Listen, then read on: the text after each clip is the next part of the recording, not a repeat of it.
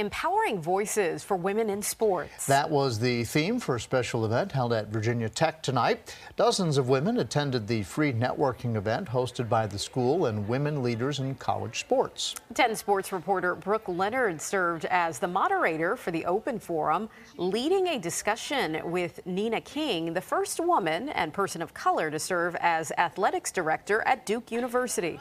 Any time where I can come and talk to women and hopefully inspire at least one person in the audience to let them know, if you see it, you can be it. And, there are not enough people who look like me doing what I do.